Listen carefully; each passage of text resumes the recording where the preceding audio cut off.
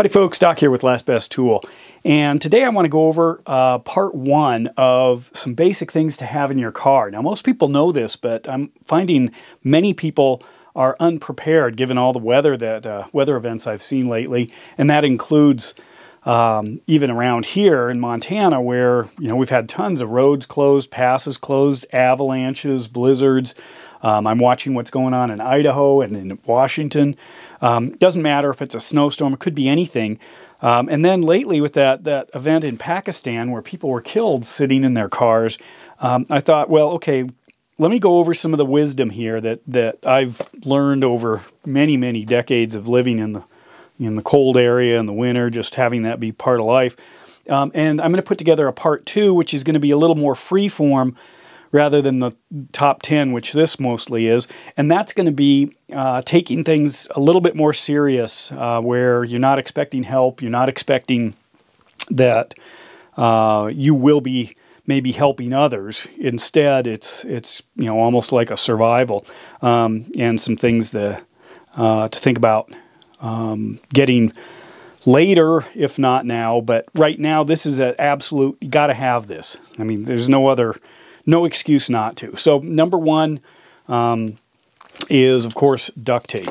And get the good stuff, get the big stuff. You can fabricate a window, you can make clothing. There's all kinds of stuff you can do with duct tape. You can use it in first aid.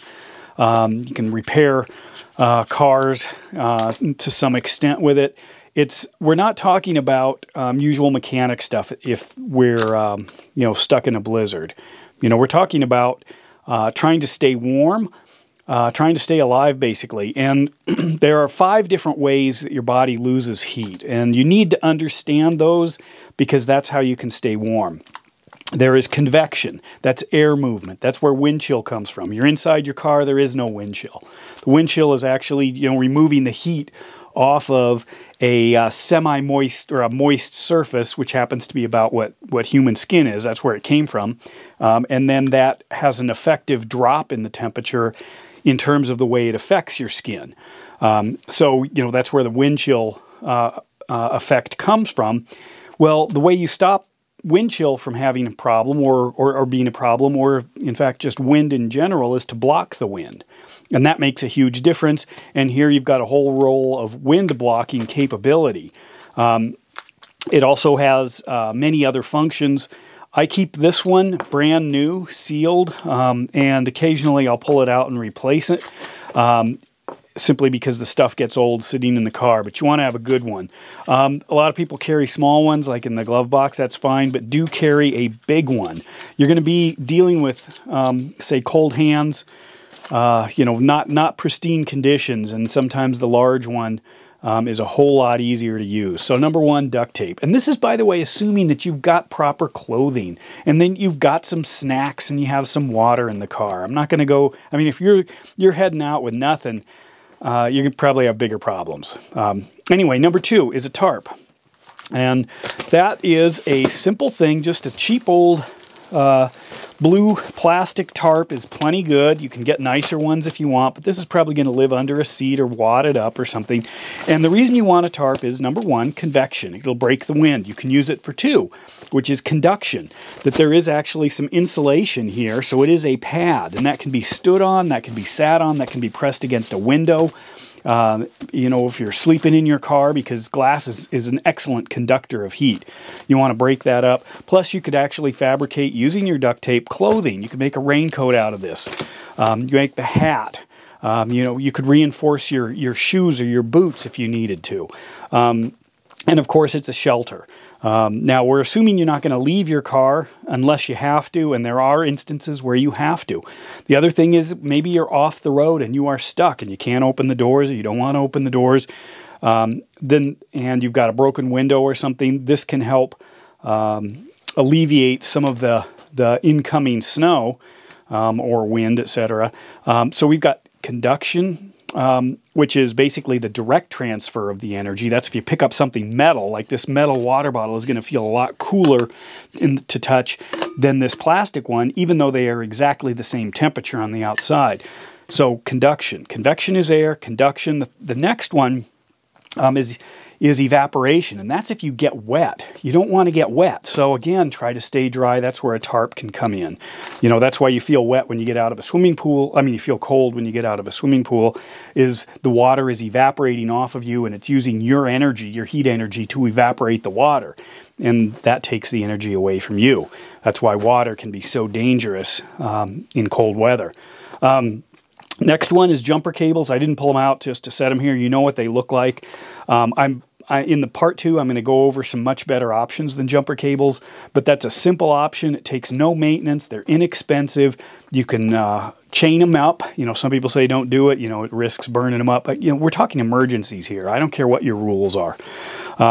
You need to solve the problem. So jumper cables are a simple, good solution, although it's not a perfect solution, and there are lots of reasons they don't work, especially in snowstorms. And I'll go over some of that. It isn't that they fail when you've got them connected, it's that you can't connect them. Anyway, the next thing is a phone battery. Obviously, you got to have cell in order to have your phone be, you know, a whole lot of use.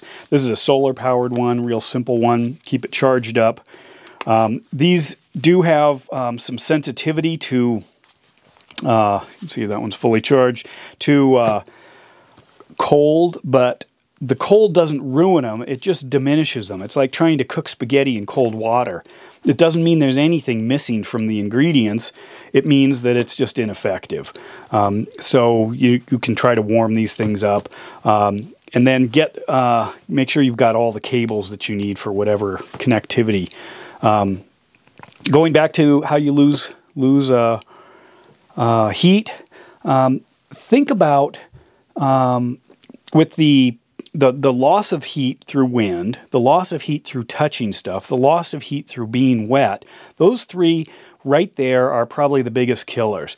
You can also lose heat through respiration, just simply breathing hard. Your body has to heat that air when it goes into you, and then you blow that air out. When you do that, you're respiring, you're basically losing a lot of heat. So a strenuous activity can also, it might feel you're warming up, but you're also putting yourself at a greater risk through exhaustion of losing some of your core body temperature.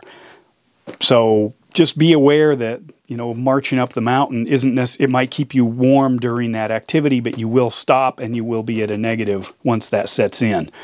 The next one, and this one I add to the list, has to do with energy, and that's where you're eating. If you don't eat much, you know, your body doesn't have the fuel to burn. Sometimes people will go camping, they say, hey, you know, I froze last night, it was just awful, I need to get a better sleeping bag. And I might ask my very first question, what'd you eat for dinner? Because that will tell me a lot about how they prepared and whether or not blaming the sleeping bag is the wrong thing. The next thing might be, what's your sleeping pad? Because that has a lot to do with how warm you are. That's the conduction aspect. And then the final one, you know, did you wear a hat? It's like, why? My head wasn't cold. You probably have heard that. Well, okay, first of all, your head is not expendable. Your hands are expendable to your body, the way it looks at this. Your feet are expendable. Those are the first things to go. They'll turn black, they'll fall off. You're not dead. If your head gets cold, you're dead. And your body knows that. It's going to work its way in. So first of all is your hands, then it's going to work its way, you know, up your limbs. It's going to pull in the blood supply, the heat. And then your legs to keep your core warm. If your core gets cold, you're in trouble. So basically, it's the last-ditch effort.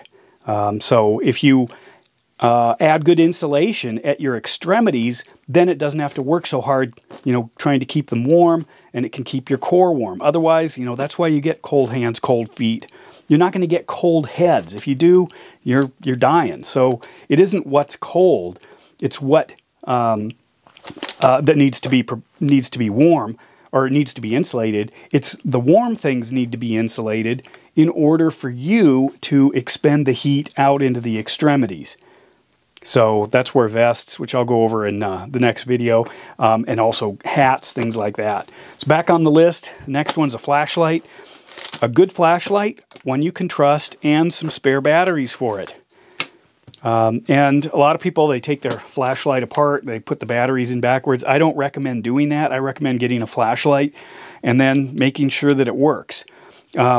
There are options. I like tail cap flashlights that I can actually activate by pushing on something. Imagine your hands are just so cold. Also, this is metal. So hanging on to something, you know, freezing cold that's metal, this is a conduction problem right here.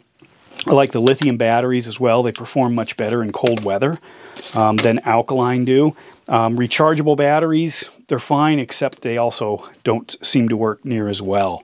And imagine, I'll go over headlights or headlamps in the next video, but imagine you had a you know, 40 below chunk of metal in your mouth, you know, or your bare hand or something. There are problems with flashlights, but it's a bare minimum, and have it ready to run, because you don't want to be fighting with it thinking, what did I do? Did I stick something in here? Is it twisted? You know, you just want it to work. If you cannot keep it from turning on, figure out a new solution. Okay, the next thing is a tow strap. And I'm going to go into in the next video, the difference between a snatch strap and a tow strap. But you do need something that somebody else could use a vehicle to extract you in, you know, in just a stuck situation, or that you could help them. Now, that also means you need to understand the tow points on your vehicle. And some of them, the tow point might actually be a bolt with an eye that you screw into a part of the bumper. You need to know where that is, or make sure you even have it. And then you need some kind of a connection, a tow strap, and that often means clevis, you know, or some sort of a hook. There are ways to fit these in depending on where you're stuck, or, you know, which way you have to tow the vehicle. I'm not going to go over all of those, but be aware that you need to think it through, because you might have a strap but no way to connect it, you know. And then I'll go over the difference between tow straps and snatch straps. You really should have a snatch strap. Not just a tow strap, but most people get tow straps to start. Next one is a shovel. A lot of people get like little simple shovels. Here's one, super basic shovel. I actually like this guy. I've used it a bunch. This is a Glock shovel. It's actually made by the same company that makes, you know, the other perfect tools, but this particular one has a extendable handle. It actually has a saw inside here for what that's worth. Simple folded. What you're actually looking for most of the time is the square area of the blade, because you've got to move snow or sand or whatever. And if you get a little tiny one, it's just going to take you that much longer. I'm going to recommend a much larger one in my next video, but you've got to have something. If you're digging with your hands, or you know, some other implement that's not designed for it, it may take you forever. Then you get into the exhaustion. You're burning calories, lots and lots of calories. So you're going to get cold later. The next is some sort of a blanket or a sleeping bag. I'll go over that in more detail. Some sort of a large insulation layer. And that's for sleeping in your car. That's if somebody's injured, for trying to keep their body warm. You want to be able to put it over and under. Blankets sometimes are more useful than sleeping bags, because sleeping bags are a tube, essentially, and then the ones that unfold into a full, large shape generally are pretty big. You've got to have that in reach. So if you think you might drive into a bad situation, don't have it in the trunk of your car. You may not be able to get to the trunk of your car. So have that up front. That's why sometimes if you get a small stuff sack one, you know, you're hoping not to use it, but, you know, a down bag or something, then you're going to actually need to have access to it. So small is okay. Some people complain that down, well, if it gets wet, it's not going to have the insulation qualities. That's absolutely true. However, you're talking about below freezing here, which means water is not liquid at that point. You're not in a rainstorm. Yes, you might get some melt on it or sweat, but it's still going to work very well. This isn't getting caught in a rainstorm and then having a soggy sleeping bag.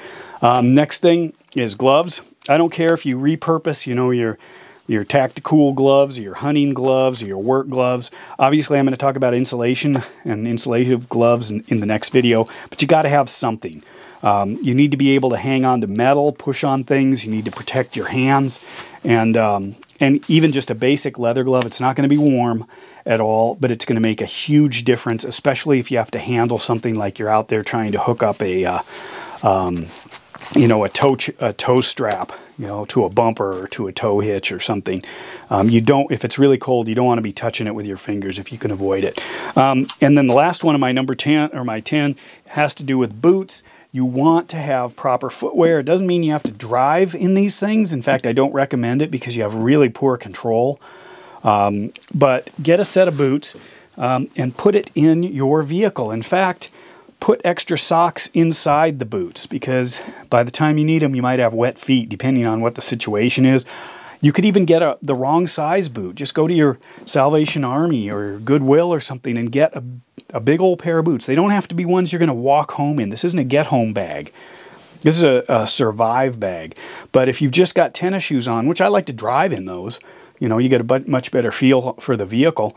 But I always have these within reach. Again, within reach. They can't be in the trunk, you know, or in the pickup bed or somewhere else. You've got to have this stuff accessible.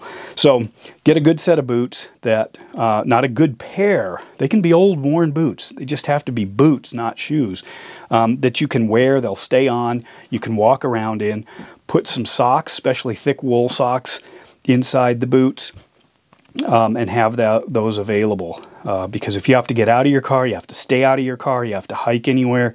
I'm not talking about hiking 10 miles, although you know, if you have to, you have to. This is survival. This is standing by the roadway. Just the other day, we had a shutdown south of us in Idaho.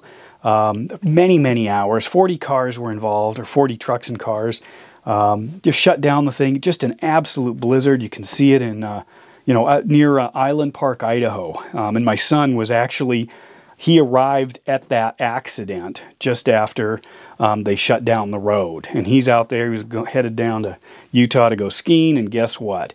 They ended up having to turn around. But they were in the middle of a blizzard. You know, and I don't know if you've been to Island Park, Idaho, but it's pretty close to nowhere. It isn't nowhere, but you can see nowhere from there. I mean, Yellowstone Park is like a metropolis compared to Island Park. But anyway, got to have boots, because you might be standing around for a long time. It's okay if they're too big. They don't have to be comfortable. In fact, if you want one size fits all, find the biggest in your family, biggest foot, and get the boots for that person. You obviously, they're less efficient if there's a bunch of air moving around inside the boot, but it's definitely going to make a big difference. This is more of a cold weather boot. This is the classic Sorel, ancient one from Canada. Here's a bog. You can get bogs and mucks. If you're into a wet environment, slushy environment, you know, maybe not quite as cold, something like this will allow you to march around without freezing cold. Now remember, boots like this that are waterproof in both directions. So if you happen to get water in them, it will hold that water. Then it's behaving kind of like a wetsuit.